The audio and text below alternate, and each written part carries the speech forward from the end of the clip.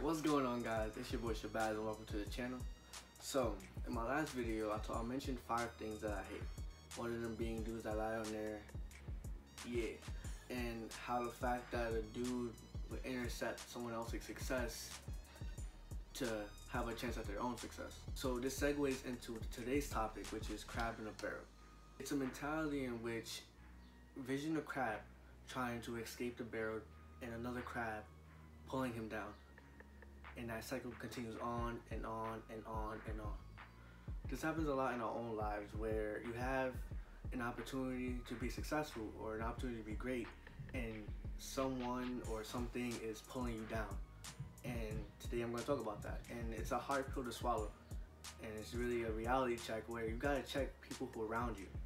Because some people are down for you. Some people want you to be great.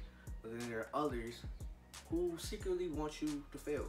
They pray for your downfall. So let's get into it.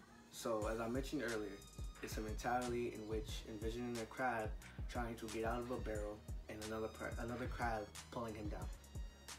Well, envision that crab being you, and you're trying to, let's say, be an actor or be a singer or be an athlete or be a YouTuber even, and someone or something is telling you, you can't do it. You can't do this. No one in our community has been able to do it before. Why you think you can do it now? For some people, that's motivation. Like, oh yeah, you don't think I'm gonna do it? Watch me. And they work twice as hard, 10 times harder, and they get it done. However, for some people, having that self-doubt where, can I really do it? Am I built for this? It's a mentality where you can mentally and emotionally hurt somebody by saying a couple words. I'm here to talk about the fact that you can do it. When you do succeed, you look that person in the eye and you be like, yeah, I did it, now what? What do you guys say now? Anything you do, whether you're the most successful person in the world, you're gonna have a hater. LeBron James has his critics. Michael Jordan has his critics. These great actors and great people in the world, they have someone praying for their downfall. Why you gotta hate? You're wasting your energy manifesting something that will probably, God forbid, won't happen, instead of manifesting that same energy into bettering yourself. People in your life are placed to be obstacles and challenges for you to overcome. There are people in your life that are there for you and want you to succeed.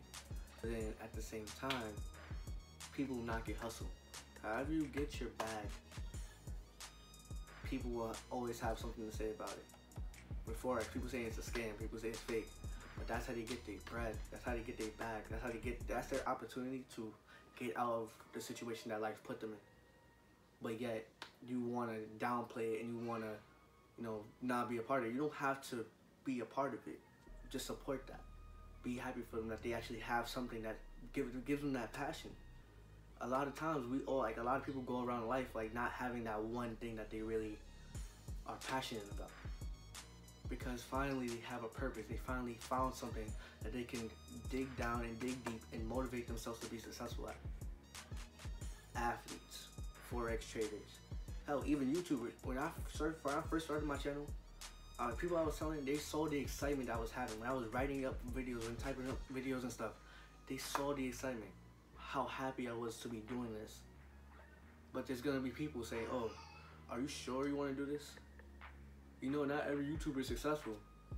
The end goal is always to be successful. But sometimes it's to have that passion. And it just sucks when you have that passion for anything and someone else is telling you that it's a bad thing to have a passion for. Oh, you shouldn't be invested in that. Oh, you shouldn't start your makeup company. Oh, you shouldn't start your fashion line. It might be a waste of time, it might be a wasted opportunity for something else, but how you gonna know unless you try? People in this world are scared to try new things. Why? Because they're scared of change. Change is definitely scary. But people who is there for you, people who are your riders, your true riders, they're gonna motivate you and push you forward and pick you up when you fall and put the pieces back. The people that's not there for you, that's not your riders, they're not your mans, they're only gonna be there for you when it's beneficial to them. They're gonna be there for you when you're only at your highest. When you're at your lowest, you'll see where your real friends are. you'll see who's really there for you and who can you actually rely on. The point of this video is to make you reevaluate your circle.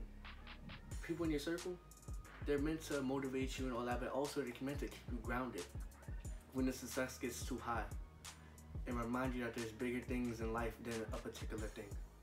For my athletes, life is bigger than football, bigger than basketball. How are people gonna remember you? There's often a saying that goes, misery loves company. But why is that the case? Why not be miserable by yourself? Why you gotta bring others down with you? People are very very extra with the word, oh that's my brother, oh that's my sister. I'm fortunate enough to have 2 brothers who I love very much. And I got a bunch of line brothers in my fraternity, but I got 3 dope ass line brothers. And I know if I'm fucking up, if I'm doing something I'm not supposed to be doing to be great, they're gonna check me on that. I got 2 sisters who I love very much. They're the same way. They expect a higher standard than what I'm producing, so they're gonna check me on that. And if you don't got people like that around you, what are you doing? How are you gonna better yourself if people around you can't even point out your flaws? People, if you're watching this video, if you're vibing what I'm saying, drop a like, share and subscribe. Don't forget to tell a friend to tell a friend, and I'll see you guys in the next one. Peace.